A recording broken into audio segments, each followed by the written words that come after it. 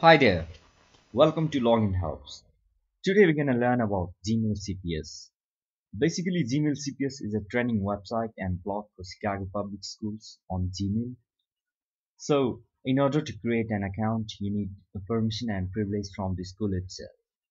So, once you had an account, you can always go through from here, open your web browser, then type google.cps.edu.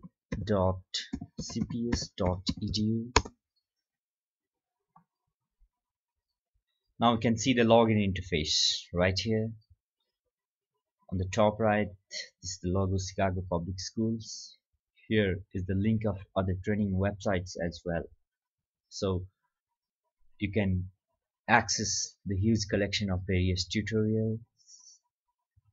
Then here you can put your username. Then you can put your password here and click sign in. If you forget your password, then you can always click here in order to get a new one. So thank you very much for watching.